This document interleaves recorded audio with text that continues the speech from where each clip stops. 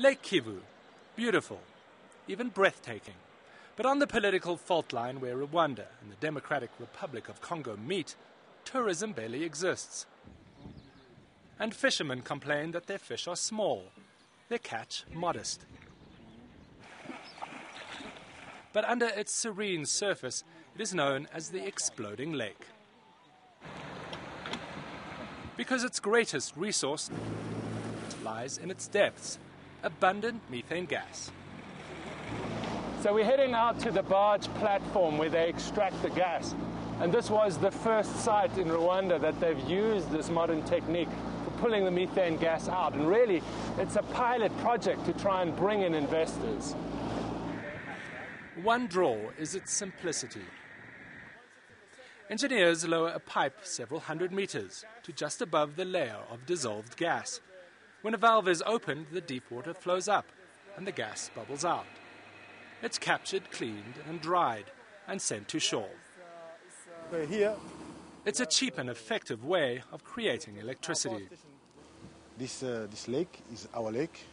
It's free. The methane is free. Why not exploit it and produce electricity? It comes cheaper than using thermal plants or hydraulic plants, where we'll have to buy the source of energy in order to create the electricity. This plant could power an average-sized town.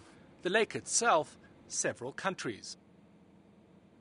Thanks to the area's volcanoes and anaerobic bacteria, there's an estimated 60 billion cubic meters of methane gas and vast quantities of carbon dioxide in the lake, providing massive potential for energy, but also for catastrophe. What that means is that the deep water gas, if it gets to a certain saturation point, could well up and whoosh to the surface and go into the atmosphere. It last happened in 1986. The much smaller Lake Nyos in Cameroon turned over and blanketed the region with carbon dioxide with devastating effect. Scientists believe that by extracting methane, the risk of a similar disaster here is far less likely.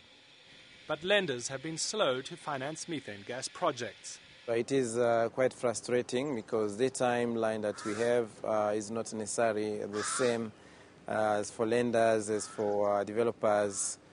Sometimes there are that friction, but in all negotiations and all plans we try to fast track as much as we can. Potential investors wanted an upgrade of Rwanda's power grid, neglected by years of bad governance and conflict, to handle the windfall. Most of our infrastructure were destroyed, so which means we had to go through a rehabilitation of the existing, which was already at lower capacity. But with Rwanda developing fast, businesses have turned to expensive and polluting heavy fuels to meet demand. And with less than a quarter of Rwanda's population accessing electricity, there's a long way to go. The first major methane plant could come online in 2012. Then Lake Kivu won't only be known for its disappointing fish, but for energy that could secure the future of an entire region. Dave McKenzie, CNN, Lake Kivu, Rwanda.